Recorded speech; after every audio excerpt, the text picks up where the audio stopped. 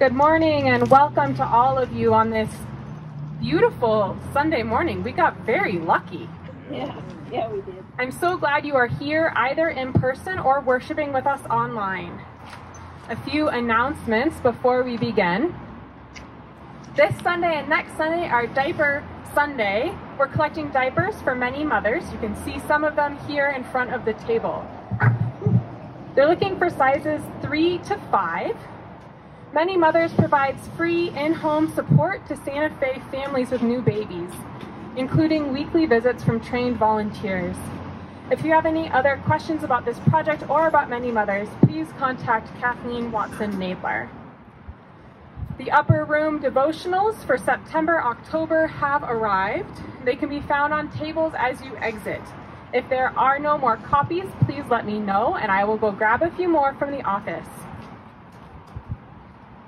As you all know, per our COVID-19 safe protocols for worship, we have moved our worship back outside. As New Mexico re-enters an indoor mask mandate and Santa Fe County enters red per the CDC high level of community transmission of COVID, Westminster's session and myself continue to be committed to following our COVID-19 safe protocols. The COVID-19 work group will take a close look at our protocols over the next few weeks, and any revisions and updates will be voted on at the next session meeting.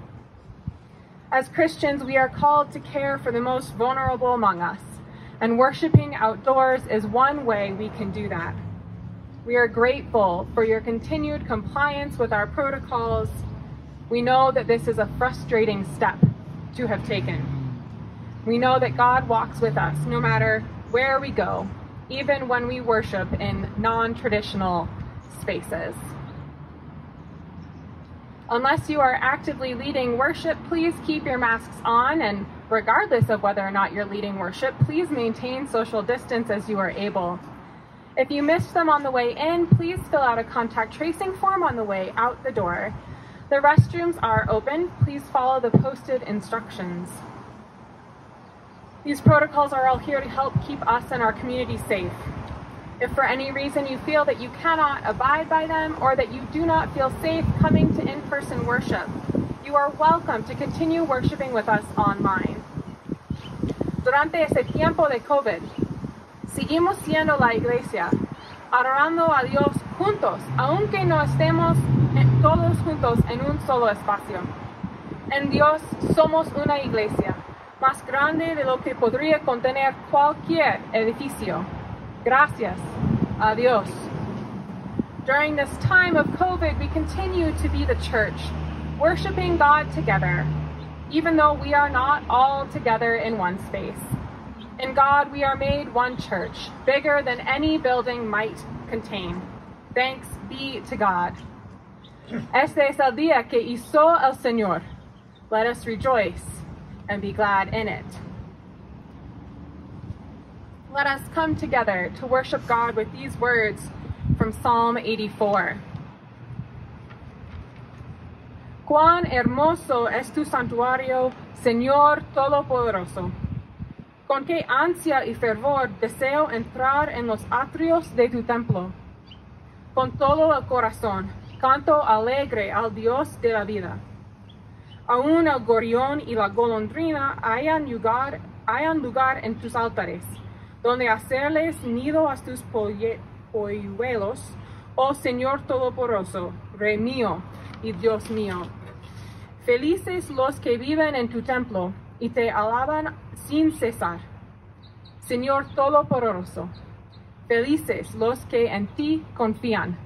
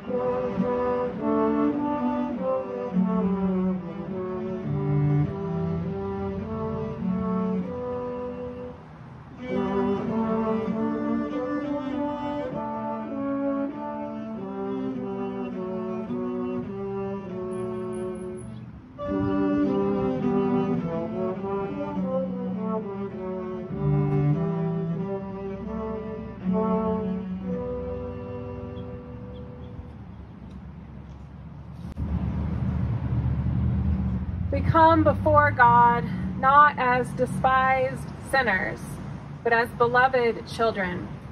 With the confidence of children of God, let us humbly confess our sin. Let us pray. Merciful God, in your gracious presence we confess our sin and the sin of this world. Although Christ is among us as our peace, we are a people divided against ourselves as we cling to the values of a broken world. The profit and pleasures we pursue lay waste the land and pollute the seas. The fear and jealousy that we harbor set neighbor against neighbor and nation against nation. We abuse your good gifts of imagination and freedom, of intellect and reason, and have turned them into bonds of oppression. Lord, have mercy upon us. Heal and forgive us. Set us free to serve you in the world as agents of your reconciling love in Jesus Christ. Amen. Cualquiera que está en Cristo, nueva criatura es. El pasado ha quedado atrás. Todo vuelve a ser puro y nuevo. Beloved, believe in the good news of the gospel. In Jesus Christ, we are forgiven. Alleluia. Amen.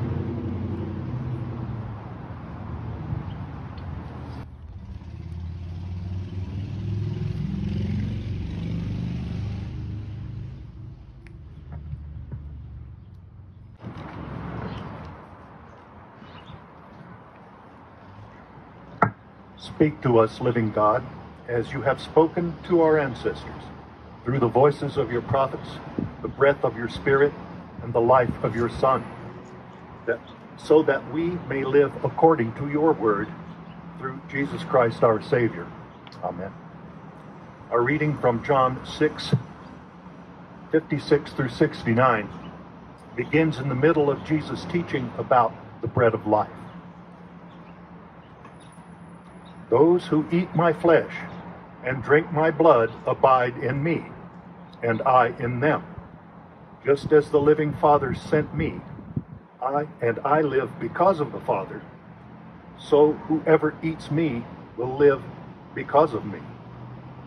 This is the bread that came down from heaven, not like that which your ancestors ate, and they died. But the one who eats this bread will live forever. He said these things while he was teaching in the synagogue at Capernaum. When many of his disciples heard it, they said, "This teaching is difficult. Who can accept it?" But Jesus, being aware that his disciples were complaining about it, said to them, "Does this offend you? Then what if you were to see the Son of Man ascending to where he was before? It is the Spirit that gives life. The flesh is useless. The words that I have spoken to you are spirit and life. But among you there are some who do not believe." For Jesus knew from the first who were the ones that did not believe, and who was the one that would betray him. And he said, "For this reason I have told you that no one can come to me unless it is granted by the Father." Because of this, many of his disciples turned back and no longer went about with him. So Jesus asked the 12, "Do you also wish to go away?" Simon Peter answered him, "Lord, to whom can we go? You have the words of eternal life. We have come to believe and know that you are the Holy One of God."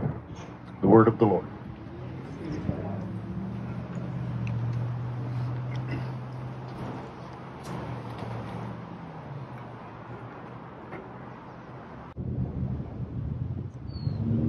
La lectura bíblica se encuentra en Juan. El que come mi carne y bebe mi sangre vive unido a mí, y yo vivo unido a él. El Padre que me ha enviado tiene vida, y yo vivo por él. De la misma manera, el que se alimenta de mí, vivirá por mí. Hablo del pan que ha bajado del cielo. Este pan no es como el maná que comieron los antepasados de ustedes, que a pesar de haberlo comido murieron. El que come de este pan vivirá para siempre. Jesús enseñó estas cosas en la sinagoga en Cafarnaum. Al oír estas enseñanzas, muchos de los que seguían a Jesús dijeron: esto que dice es muy difícil de aceptar. ¿Quién puede hacerlo caso? Jesús, dándose cuenta de lo que estaban murmurando, les preguntó: ¿esto les ofende? ¿Qué pasaría entonces si vieran al Hijo del Hombre subir a donde antes estaba? El Espíritu es el que da vida, lo carnal no sirve para nada. Y las cosas que yo les he dicho son espíritu y vida. Pero todavía hay algunos de ustedes que no creen. Es que Jesús sabía desde el principio quiénes eran los que no creían y quién era el que lo iba a traicionar. Y añadió: por esto les he dicho que nadie puede venir a mí, si el Padre no se lo concede. Desde entonces, muchos de los que habían seguido a Jesús lo dejaron, y ya no andaba con él. Jesús le preguntó a los 12 discípulos: ¿también ustedes quieren irse? Simón Pedro le contestó: Señor, ¿a quién podemos ir? Tus palabras son palabras de vida eterna. Nosotros ya hemos creído y sabemos que tú eres el Santo de Dios. Esto es palabra de Dios. Thanks be to God.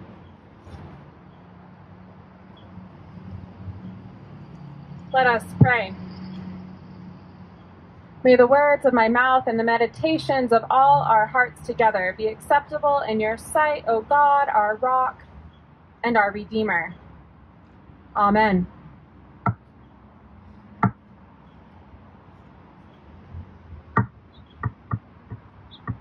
Does this offend you? What a question. It's hard to hear this question outside of our own cultural context, rife with a new cultural awareness of racism and sexism and ableism and so many other isms. And in addition, the pushback against that awareness. Of course, for so many people in our society, this is not a new awareness at all.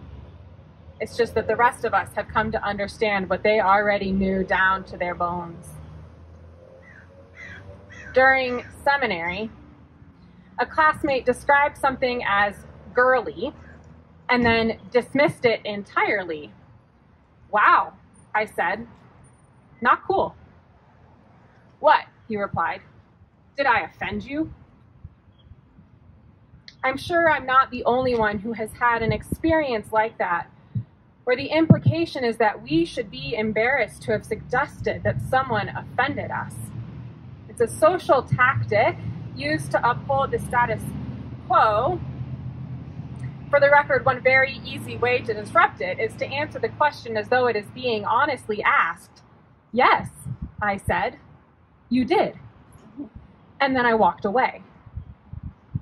This is our cultural context for the question, does this offend you? It doesn't mean it's the only context. Jesus' teachings are complex. They buck tradition or return to roots nearly forgotten. He turns religious practice on its head. Often, he seems somewhat unaware of the difficulties and challenges he is creating for his followers. His disciples are right. This teaching is hard, they say. Who can accept it? Because what does I am the bread of life actually mean? What does Jesus really mean when he says that those who eat of the bread of life will live forever? Is he talking about immortality, resurrection, reincarnation? Is it entirely spiritual and not bodily at all? Yeah, we're still debating on those questions in the church. 2,000 years later, this teaching is hard. And since the church began, we have been debating the nature of Jesus' identity as the bread of life, the vine. What does it mean when we partake in the body and blood of Christ at this table? And despite the promise that we will never be hungry again, we know that this speaks to a spiritual hunger, not a physical hunger. Or perhaps I'm just very bad at partaking in the bread of life. This teaching is hard. Does it offend you? Because as those of you who have been attending worship where I have preached know, I think that translation and interpretation really matter. It's important to note that the word translated here as offend is the word skandalizo in Greek. Yes, also the root of the word scandal. Scandalizo, though, digs deeper into offense than our general usage of "you hurt my feelings." Some of the definitions for scandalizo include to put a snare in the way, to cause to stumble, to hinder right conduct or thought, literally, to fall into a trap. This is a much broader and deeper word than simple hurt feelings. And so what Jesus is really asking is, does this teaching form a stumbling block for you? Does it hinder your conduct? Is it, in other words, a bit too much for you? This is not an accusation, not really. This is Jesus trying to help his disciples assess their readiness to follow him fully. And John's gospel tells us that because it was indeed an honest question, some of Jesus' followers did indeed depart. Because of this, John writes, many of his disciples turned back and no longer went about with him. But others stayed. I find this comforting and a little bit exhausting. Following Jesus is a choice, and it is a choice that regularly places stumbling blocks before us. So much of who we are called to be and what we are called to do in the world as Christians is counter to broader social expectations. Welcome strangers into your home. I don't know about you, but I barely like having people I know in my house, let alone strangers. Care for the widow, the orphan, and the foreigner. Endless debates about social welfare, about immigration reform, about education, and in the end, too few people cared for. Love your neighbor as yourself, and everyone is your neighbor, even and perhaps most especially your enemies. Do these teachings offend you? They certainly run counter to American culture. There's a phrase that appears in our Book of Order a few times and is well known in broader Christianity, a scandal to the gospel and its close relation, the scandal of the gospel. Both point to the countercultural message given and the countercultural action required by Christ. The gospel, the good news, causes a stumbling block in our culture, and our culture causes us to stumble as we try to live out the good news? Are we ready to follow that teaching? In the lectionary cycle, this reading from John is paired with a reading from Joshua 1 that I think will be familiar to you. Then Joshua gathered all the tribes of Israel to Shechem and summoned the elders, the heads, the judges, and the officers of Israel, and they presented themselves before God. And Joshua said to all the people, "Thus says the Lord, the God of Israel, long ago your ancestors, Terah and his sons, Abraham and Nahor, lived beyond the Euphrates and served other gods. Now, therefore, revere the Lord and serve him in sincerity and in faithfulness. Put away the gods that your ancestors served beyond the river and in Egypt, and serve the Lord. Now, if you are unwilling to serve the Lord, choose this day whom you will serve, whether the gods your ancestors served in the region beyond the river or the gods of the Amorites in the land you are living. But as for me and my household, we will serve the Lord." Then the people answered, "Far be it from us that we should forsake the Lord to serve other gods, for it is the Lord our God who brought us and our ancestors up from the land of Egypt, out of the house of slavery, and who did these great signs in our sight. He protected us along all the way that we went, and among all the peoples through whom we passed.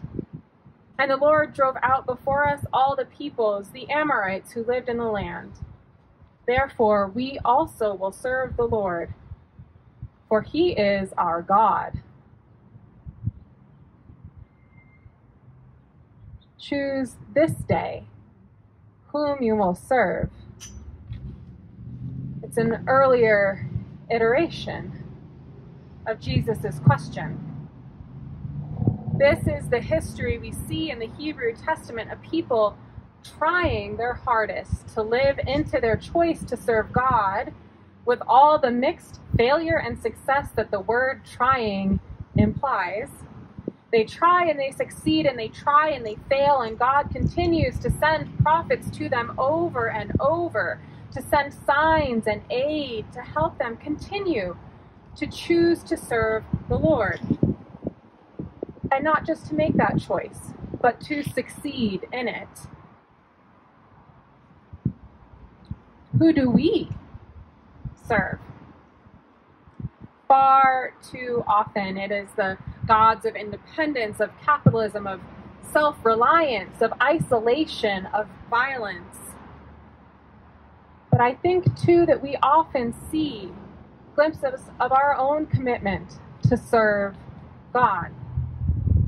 God who sees us, who nurtures us, God who asks hard things of us, and also accompanies us on that hard way. God who calls us to live out God's kingdom come, to work to close the gap between the now and the not yet. God who sets a table before us, a table with cups that overflow with living water and bread that satisfies our every hunger. God who extends this question, this offer, this choice to us over and over again. God who loves us when we succeed and when we fail, and welcomes us back joyfully.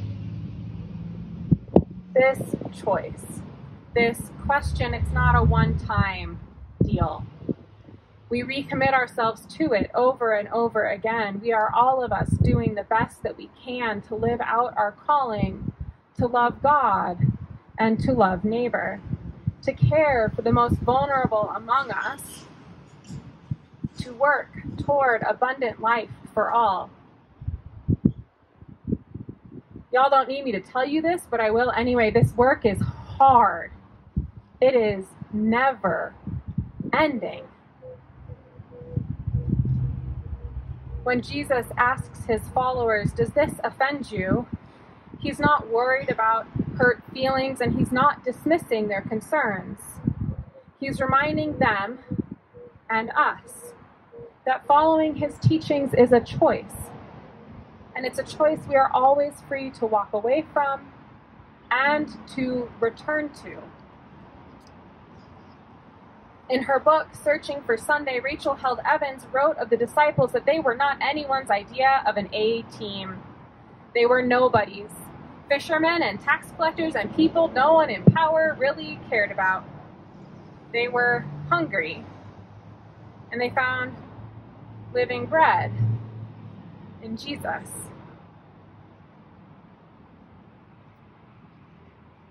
Good thing for us, eh? There's an almost bemused tone to Simon Peter's answer to Jesus' question, Lord, to whom can we go? You have the words of eternal life. We have come to believe and know that you are the Holy One of God. They follow Jesus, however imperfectly, because they have made a choice to believe and to know. And that choice is in the response of the Hebrew people as well, a sort of helpless love. It is the Lord our God who brought us and our ancestors up from the land of Egypt, out of the house of slavery, and who did those great things in our sight. He protected us all along the way that we went, and among all the peoples through whom we passed. Who else might they serve? And that choice is ours as well. Each Sunday when we come to worship, when we opt to serve others before ourselves, when we choose to love our neighbors no matter what, when we choose day after day, week after week, month after month, year after year to follow the teachings of this one we call the Christ, even and perhaps most especially when those teachings are indeed a scandal, we stumble, we fall flat on our faces, and we get up again. Being a Christ follower is a practice, a journey we follow. We may never arrive anywhere. I'm not sure where there even would be. But it is this journey to which we are called. To live a life of radical welcome and love, knowing that God loves us when we succeed and when we fail, and we are always, always welcome. May it be so. Amen.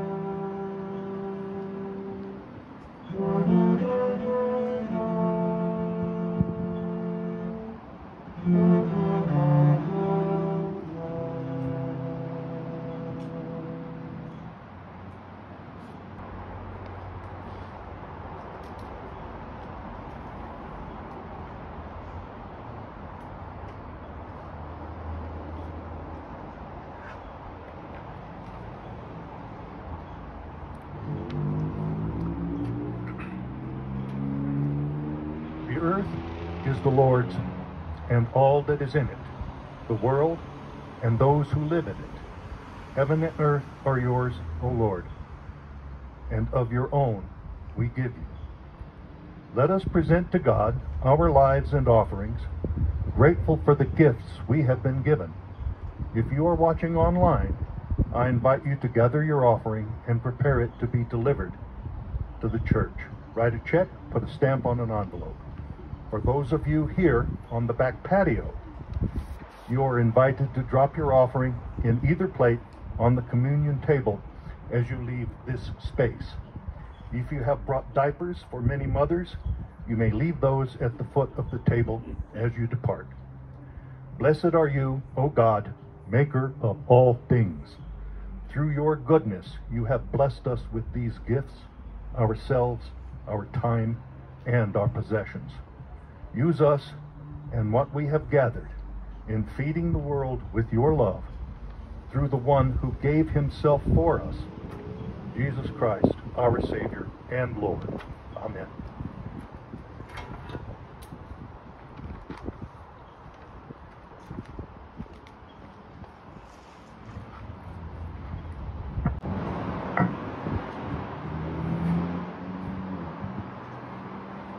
And now, as a community gathered together, we pray the prayers of the people, of this people, and of all peoples. Today's prayer will include space for you to offer up your own prayers in the silence of your heart, knowing that even when we pray in silence, we pray together, and God hears our prayers. Let us pray. O God, you have called us to love and pray for each other as you love and pray for us. Hear our prayers and petitions. Creator God, you spoke and the world formed. You breathed and life sprang forth. You looked on what you had made and you called it and us good. Hear our prayers for your creation, for places where the earth quakes and fires rage, for flooded fields and lean harvests, for oil spills and spoiled water, for human-created climate change and destruction. And for all in creation we lift up in our hearts this day, especially for the destruction in Haiti.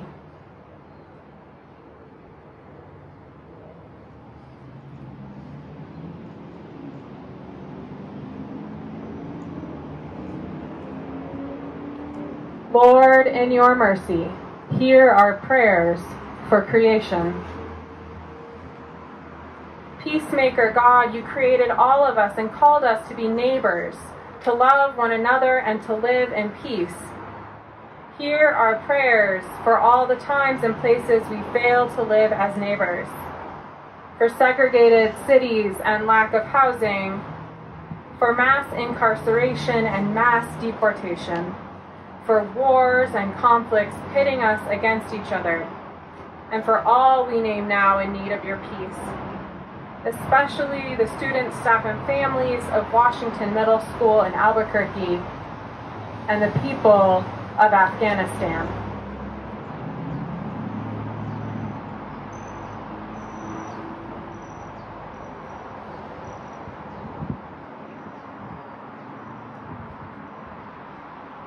Lord, in your mercy, hear our prayers for peace.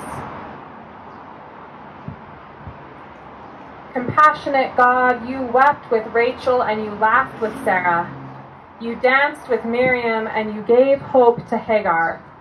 Hear our prayers for ourselves and all who need your compassion, for those who mourn and those who rejoice, for those who are sick and those who are well, for those who are lost and those who are found, and for all in your care we name now, for Carmen and Suzanne and Bill, and especially all those infected with COVID-19, and for all of us as we struggle with the effects of this pandemic.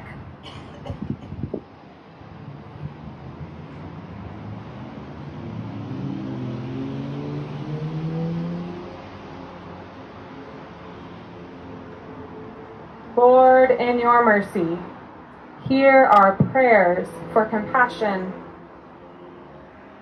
Life-giving God, you dwell with the communion of saints, your beloved, from every time and place. With grief and thanksgiving, we lift up the names of all those who have died and are now with you, especially Dean Lewis and Marion Goad.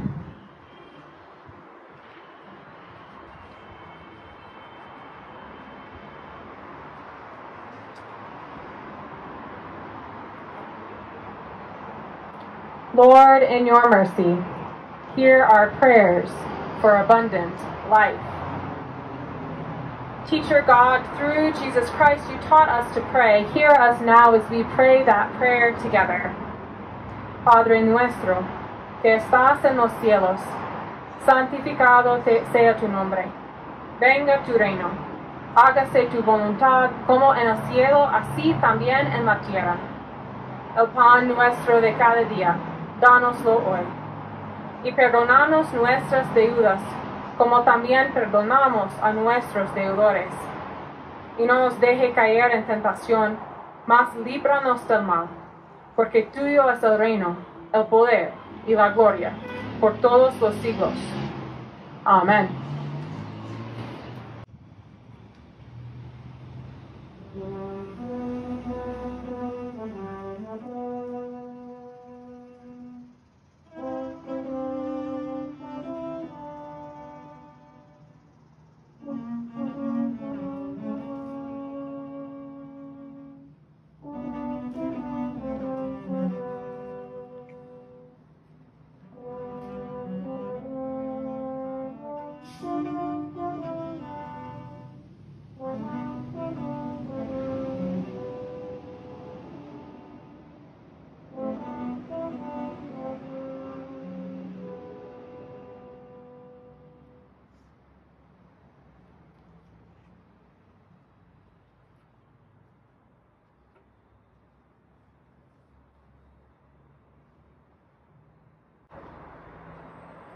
O God, you have called us to ventures where we cannot see the end, by paths never yet taken, through perils unknown. Give us good courage, not knowing where we go, to know that your hand is leading us wherever we may go. May the blessing of the Holy Triune God, who was and is to come, first and last, beginning and end, Alpha and Omega, be with you now and always. Amen. The peace of Christ be with you all.